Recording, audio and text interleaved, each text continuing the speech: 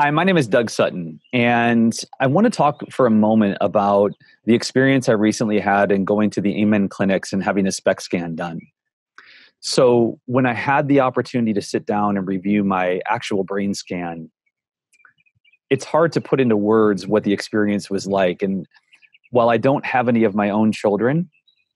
the only thing I can compare it to is the imagination that I would have if I had my own child come into this life, to see that child for the first time and the level of love that I can only imagine having for my child, that I would never want to do any harm to it. Seeing my brain for the first time was as close to that type of an experience as I can possibly imagine, as far as an analogy of what that could feel like. You know, so many people go through life when they have symptoms of anything.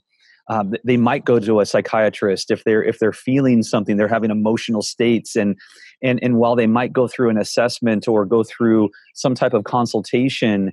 you know, from my perspective, at the end of the day, it's just that professional person's opinion and perspective of what might be going on. But to actually look at my brain and to see the functionality, to see what's happening with it, and then from there to have expert guidance and have a course of treatment, both with supplements as well as behavior modification, as well as lifestyle changes.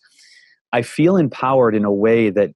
rather than having this blindfold of wondering what's going on and what might be affecting me, I feel like the blindfold's been lifted and I can see clearly what has been done, the damage that's been done, but also to have a clear path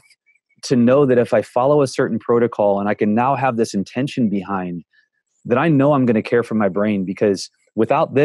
our brains, there's really nothing that we have, because it literally is our operating system. It's our processing system that dictates the quality of our life or lack of. So I'm very grateful, and I'm committed now more than ever. And I hope that if you're watching this, that in some way it may inspire you to do the same.